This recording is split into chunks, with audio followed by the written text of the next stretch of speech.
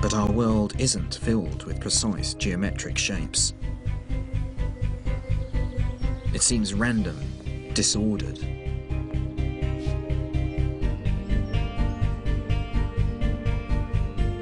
To find out why, we need to look to the sky and the crystals that fall from it.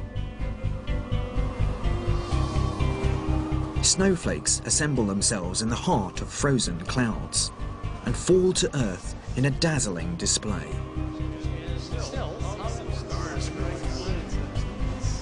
And if there's one thing we know about snowflakes, it's that they're all perfectly symmetrical.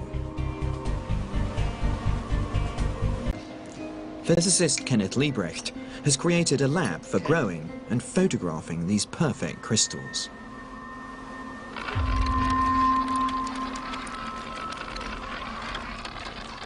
It's a cold chamber. It's actually cold on the bottom, very cold, about minus 40 on the bottom and about plus 40 on top. So in some sense, this machine is trying to replicate what happens inside a snow cloud. In a sense, that's right. I mean, it's not hard to grow ice crystals. All you need is cold and water. In the freezing conditions of the chamber, we should be able to see the inherent geometry of the world emerging in front of our eyes as the crystals start to form. And now, with any luck, we will see some stars growing on the ends of those needles. As the temperature drops, billions of water molecules coalesce out of the vapor, spontaneously arranging themselves into these 6 pointed patterns.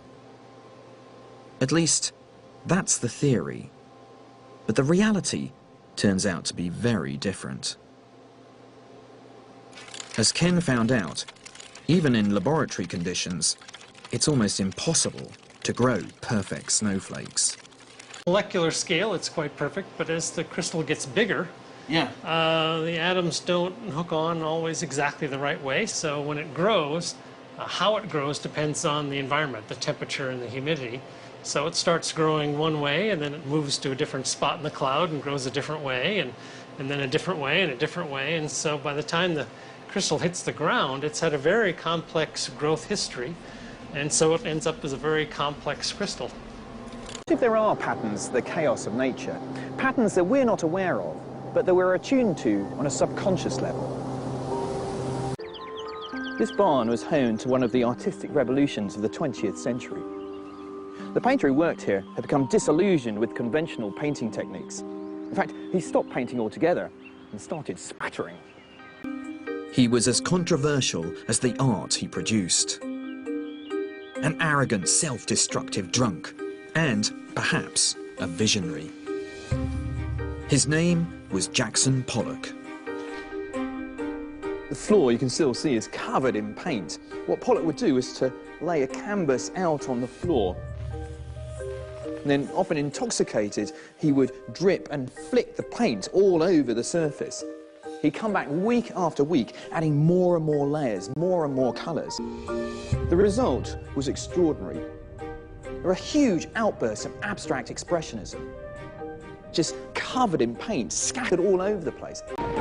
Pollock's paintings sent shockwaves through the art world. No one had ever seen anything like this before. Life magazine declared him Artist of the Century. Others derided his efforts as the substandard dross of a drunken lunatic. But though Pollock's paintings courted controversy, they were incredibly influential. Not least because the apparent random squiggles are strangely compelling. Many people have tried to copy Pollock's techniques, some in homage, others in attempted forgeries. But nobody seems to be able to reproduce that magic that Pollock brought to the originals. Pollock's paintings seem to have captured something of the wildness of the natural world. But for a long time, no one could define exactly what it was that made his work so appealing. Until it came to the attention of artist and physicist Richard Taylor. His unique approach was to invent a machine that could mimic Pollock's eccentric painting style. It's all based on this apparatus called the pollarkizer. The pollarkizer, that's lovely. Now, what it is essentially, though, is what's called a kicked pendulum. And as you know, a basic pendulum is very, very regular, like a clock. But at the top here, what you've got is a little device that can actually knock the string as it's swinging around. And that induces a very different type of motion called chaotic motion. So this would be like Pollock's hand. This would be what he'd be trying to achieve with that sort of off-balance painting that we do. Absolutely. So they're very similar processes. It's very effective. By recreating his technique, the pollarkizer is able to mimic one particular aspect of the artist's work. And that is that it appears more or less the same, no matter how closely you look. You keep on seeing these patterns unfolding in front of you. And with a Pollock painting, all of those patterns at different size scales look the same. This is a property known as fractal.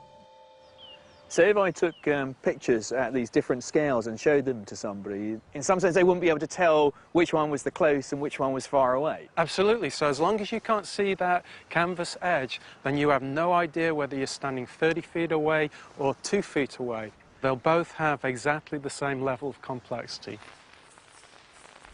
More than any other painter, Jackson Pollock was able to consistently repeat the same level of complexity at different scales throughout his paintings. The fractal quality of his work appeals to us because despite seeming abstract, it actually mirrors the reality of the world around us. When we started to actually analyze the buried patterns in there, this amazing thing emerged. Deep down hidden in there is this level of mathematical structure. So there's this really delicate interplay between something that looks messy and chaotic, but actually it has structure and some underlying code hidden inside it. Absolutely, and you can see it not only in his paintings, but you see it everywhere. You know, like a tree outside, you look at the tree from far away, you see this big trunk with a few branches going off. Superficially, they look cluttered and they look incredibly complex, but your eye can sense that there's a sort of underlying mathematical structure to it all. Pollock was the first person to actually put it on canvas in a direct fashion that no other artist has ever done. It really is the basic fingerprint of nature.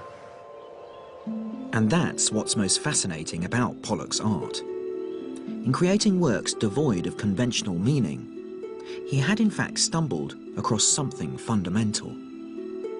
Because fractals are how nature builds the world.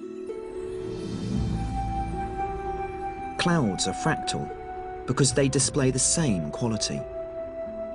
Giant clouds are identical to tiny ones. And it's the same with rocks.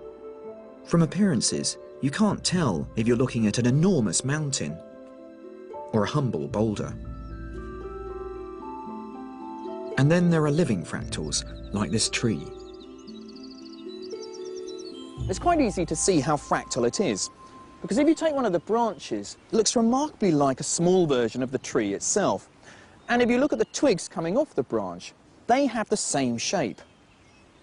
So you see the same pattern appearing again and again at smaller and smaller scales. And trees also demonstrate the great powers of fractal systems. Their great complexity stems from very simple rules. Now, the reason the tree makes this shape is because it wants to maximize the amount of sunlight it gets. Very clever, but also very simple, because you just need one rule to create this shape. What the tree does is to grow, then divide, grow, then divide. And by using this one rule, we get this incredibly complex shape we call a tree.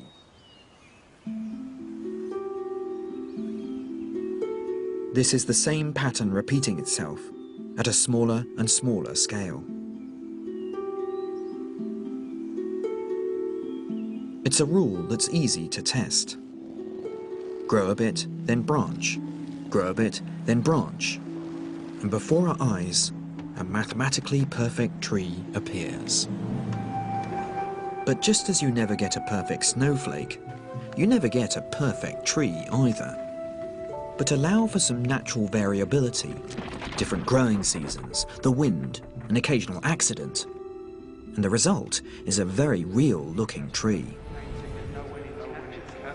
And we find the same fractal branching system time and again throughout nature. This idea that the patterns of nature may be inherently fractal was pioneered in the 1970s by French mathematician Benoit Mandelbrot.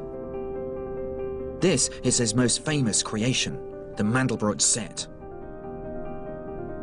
Its systems of circles and swirls repeats itself at smaller and smaller scales forever.